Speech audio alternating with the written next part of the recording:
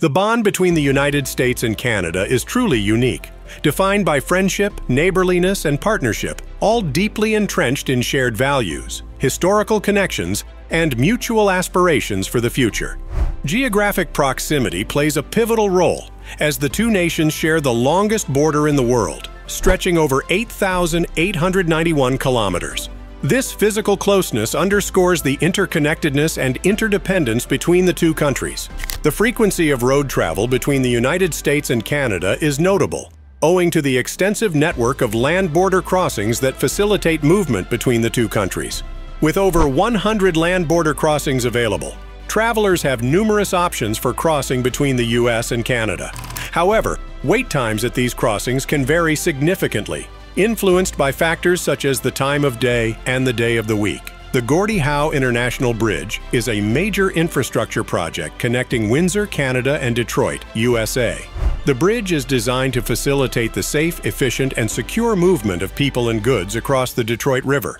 Construction of the Gordie Howe International Bridge started on October 5, 2018, with a substantial budget of $6.5 billion. The project team recently celebrated a significant milestone on March 27, 2024, marking 2,000 days of construction and over 12 million hours worked.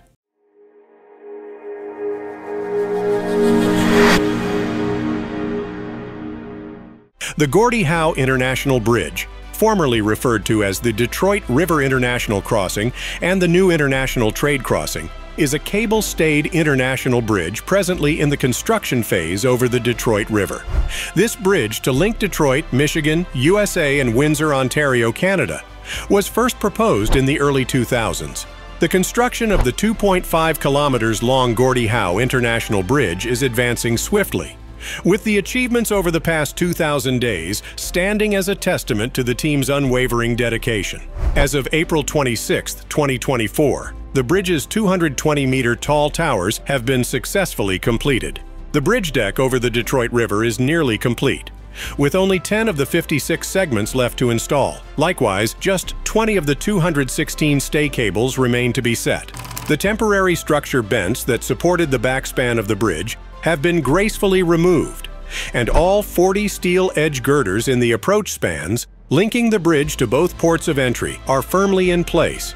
At the Canadian and U.S. ports of entry, paving of lanes, parking lots, and roadways is in full swing, while painting and floor installation have begun inside 10 of the 12 buildings.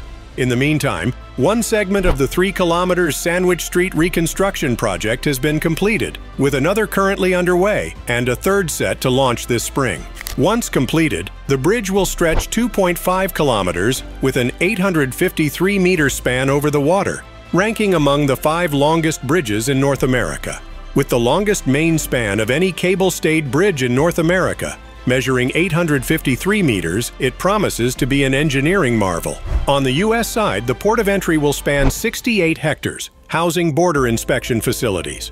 Meanwhile, on the Canadian side, the port of entry will cover 53 hectares, featuring border inspection facilities, toll collection, and bridge maintenance facilities. Additionally, the bicycle and walking path will integrate with new and existing trails, along with bike lanes on both sides of the Detroit River. On each side of the bridge, there are 108 stay cables, totaling 216. The deck, weighing approximately 300 tons for every 15-meter segment between these cables, is a remarkable feat of engineering. Within each stay cable, there will be between 38 and 122 rope-like metal strands. If laid end to end, these strands would extend roughly 5,000 kilometers, spanning a distance from Windsor almost to Alaska. The cables link the deck to the 220-meter towers, designed to mimic the curvature of a hockey stick mid-slap shot. Each tower leg is reinforced by 6 shafts, penetrating 36 meters into the bedrock, akin to the height of an 11-story building.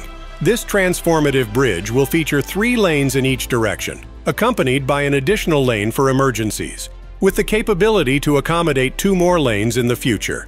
The Gordie Howe International Bridge assures not just a cutting-edge transportation link, but also meticulously planned and visually appealing ports of entry on both the Canadian and U.S. sides. As part of the project, various pieces of public art are being incorporated. Artist Sarah Graham contributed a piece involving cast concrete patterns on the exterior of a maintenance building.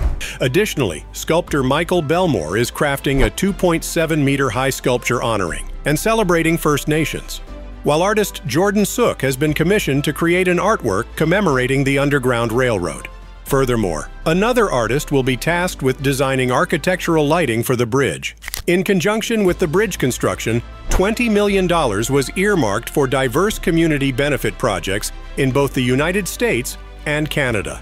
These initiatives encompassed assistance for local community groups, enhancements to neighborhood parks and trails, and upgrades to local streets. Additionally, grants were provided for home improvements in Delray and to the Walpole Island First Nation. By offering an additional crossing point between Windsor and Detroit, the bridge will augment the overall capacity for vehicles traversing the border. This expansion in capacity holds the potential to alleviate congestion on existing crossings, thus enhancing the flow of traffic. The inclusion of dedicated truck lanes on the bridge will facilitate the smoother movement of commercial traffic. This segregation of passenger vehicles and trucks is poised to enhance efficiency and reduce congestion along the route. Furthermore, the bridge will serve as a viable alternative route for travelers, particularly during peak hours. By providing an alternative path, the bridge can divert traffic away from other nearby routes, thereby mitigating congestion and improving overall traffic flow. The implementation of modern facilities and streamlined processes at the border crossing is expected to contribute to reduced wait times for inspections. This enhancement in border processing capabilities holds the promise of further optimizing traffic flow and reducing congestion. Excitement is building for the Gordie Howe International Bridge project team as they embark on the final steps to connect the bridge deck over the Detroit River. With just 26 meters remaining, it is anticipated that the two sides will join by the end of June 2024. Crews will first install a 15-meter segment on the U.S. side before starting work on the final segment, known as the mid-span closure.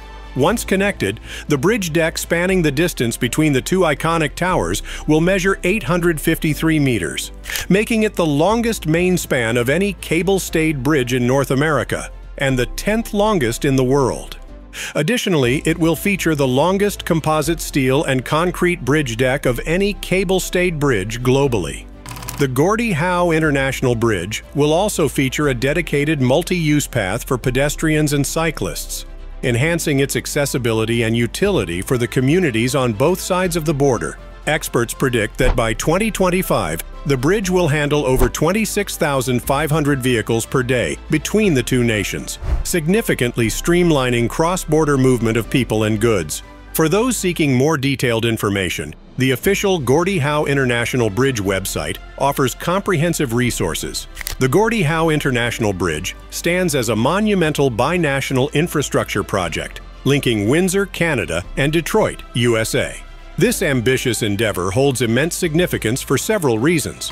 As a vital trade corridor, the bridge serves as a conduit for the efficient movement of goods and people across the Detroit River, bolstering the economies of both regions. Situated within the busiest trade corridor in North America, it facilitates nearly 30% of Canada-US truck trade.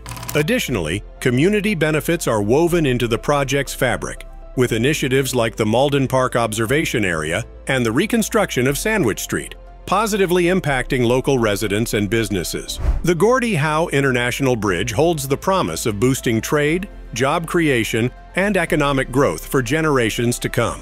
This once-in-a-generation undertaking heralds positive impacts on both sides of the border, symbolizing a beacon of connectivity and prosperity. Every sector pitches in to propel the country forward, but roads take center stage in this narrative. There's a common belief that progress hits a roadblock when the roads are in poor condition, holding back development in some areas. We'd love to hear your take on this idea in the comments below. And if you found the video interesting, don't hesitate to share it with your friends and family.